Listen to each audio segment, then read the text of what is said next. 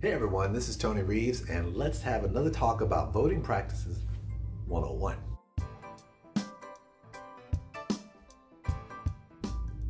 Make sure you take time to review the topics and not just the candidates.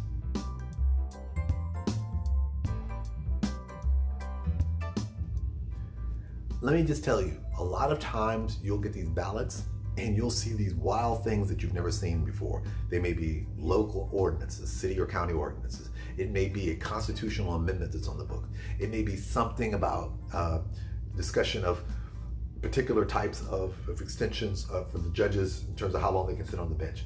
Whatever the case may be, there's always things on these that are different and apart from just merely voting for an individual. So you need to start researching in advance why. And you're saying, well, why?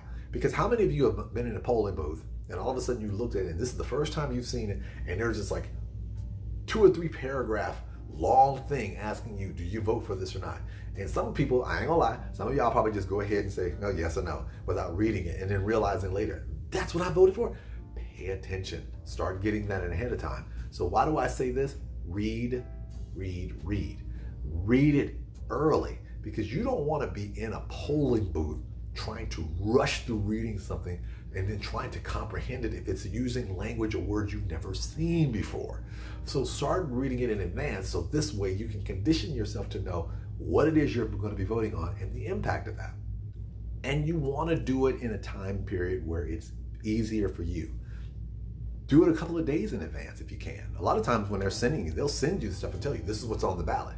So this way you know when you're reading it, if you see a word you don't recognize, or if a phrase doesn't quite make sense, or if something you see here has you think it means something and you want to ask somebody, trust me, when you're standing there in the poll, you're not going to be able, standing in the polling booth, you're not going to be able to say, hold on for a second, hold this, I got to go call my friend and be like, yo, check it, explain to me what this means.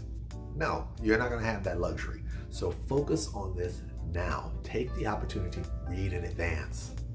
If you don't understand what you're looking at, ask somebody. One of the reasons why I want you to look at this stuff in advance is because the number of times people read stuff and it's like, that doesn't make sense. And, you know, my wife used to joke with me all the time because she would read stuff. She's really good about reading stuff. And I used to be notorious about taking stuff and putting this, I'll read it the day I go in there. But she would take the time and she'd go down the line and she said, Anthony, what does this mean? Does this mean this? And I'm like, hold on. And sometimes the number of times she would say something to me and I would look at it and first glance, I'm like, wait a minute, I don't think that's what that means. And then I would go research it. I'd have to break out different things. Okay, this is what I think it means, and this is the impact I think it means. And I think this is why. And then she would say, okay, why should I vote for it? Why should I vote against it? I said, okay, well, if you vote for it, this is what I think will end up happening. If you vote against it, this is what I think is gonna happen. Okay, now I know.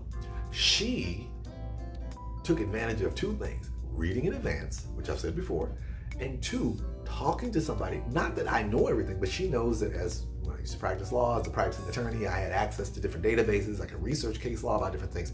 If something was weird, she wasn't gonna sit there and sign off on it just because, well, maybe that's what it means. No, she wanted to know, what does that phrase mean? What does that word mean? And I would look it up and I'm like, what does that mean in a legal context? And I was like, this is why they're doing this. And then we could talk about the history behind it.